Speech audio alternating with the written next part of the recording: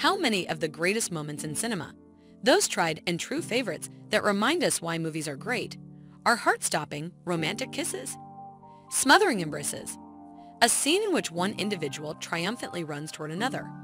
So while activity motion pictures, parody movies, and blockbuster hero flicks all have their places, when you truly need something that hits profound into the spirit, now is the right time to go after those heartfelt films.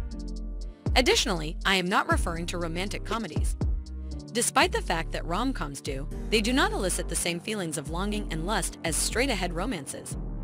These are the greatest romantic films ever made, not necessarily rom-coms, listed in reverse chronological order to help you get in the mood.